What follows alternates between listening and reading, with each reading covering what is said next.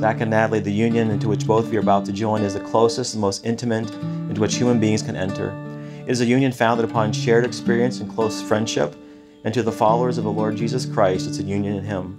Marriage is God's idea, intended for the happiness and welfare of humans. A union embodying such ideals is not to be entered into lightly or without wise counsel, but respectfully, carefully, seriously, and in the fear of the Lord.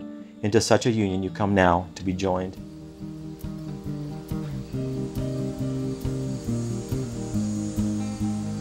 I knew Natalie was going bowling with some guy she met on a dating app, but we both weren't so sure about him before she went. She decided to give it a try, and all of a sudden she's texting me saying she's going to his apartment to hang out after bowling. I'm immediately freaking out because I've seen way too many murder documentaries, and let's be honest, dating apps don't have the best reputation. But I couldn't have been happier to be proven wrong when I got a text from Natalie approximately 3 hours into their first date saying, quote, "I'm literally going to fall so hard in love with this man." Oh my gosh, man. Wow. There's nothing fake about him.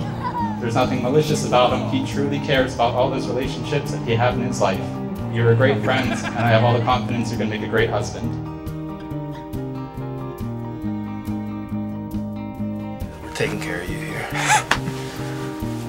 Okay. Does it look okay? Yeah. Okay. I'd marry you. I would. Luke, you missed your chance. I'm gonna cry right now. I can't.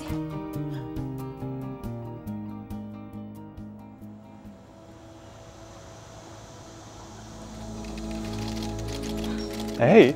Hey. They're cute. Ooh. So pretty. Thank you.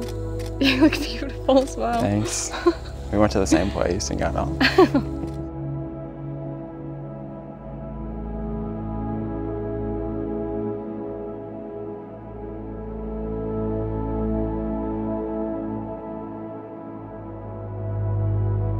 The Lord said, "It's not good for the man to be alone. I will make a helper suitable for him." So the Lord caused the man to fall into a deep sleep. While he was sleeping, he took one of the man's ribs and closed up the place with flesh. Then the Lord God made a woman from the rib he had taken out of the man, and he brought her to the man. Then the man said, "This is now bone of my bones and flesh of my flesh. She shall be called woman, for she was taken out of man. For this reason, a man will leave his father and mother and be united to his wife, and they will become one flesh." You will discover comfort and happiness in your marriage if each of you decides to give up your rights daily and put the other one first. You need to daily put on kindness, compassion, thoughtfulness, patience, and forgiveness. I wanted to marry you, and I could not imagine another day without you. I vividly remember when you expressed the same feelings to me at Luke and Andrea's wedding, and you asked me, "When are we gonna get married?" When I heard that, I thought my heart was going to leap out of my chest, and almost immediately upon meeting you, I remember wanting to tell you that I love you, but I remember settling for another word. I button you. I love how you bring joy to every situation. I love how you light up every room. I vow to see the best in you. I vow to put your wants, needs, and feelings first. I vow to put you first. I vow to be humble and gentle with you. I vow to help you carry your burdens. I vow to support you in all circumstances. I vow to never stop dating you. I vow to never stop pursuing you. I vow to never give up on you. I vow to stay, and I vow to love you. Words will fail me until the end of time to sufficiently describe how I feel about you and who you are to me. So forgive me for that, but know that I'll spend the rest of our lives together, allowing my actions to tell it better. From the second I saw you walk into the bowling alley on our first date, I thought, no way am I on a date with him right now.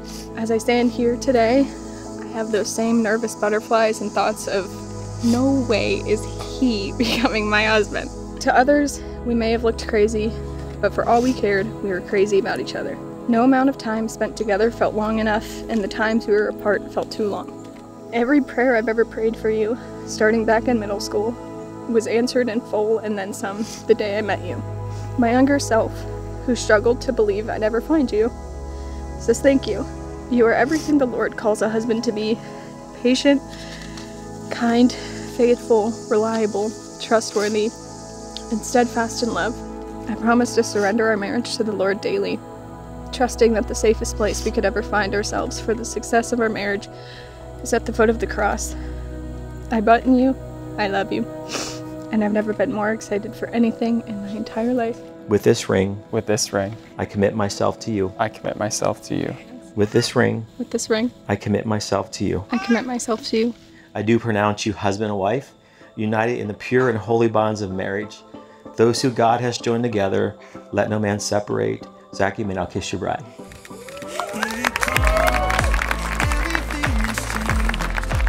It's my pleasure, everyone, to introduce you for the first time, Zach and Natalie Wallace. It's a perfect moment in time, and I'm holding on for the ride. I've waited all of my life. I've never felt so alive. I've never felt so alive. I've never felt so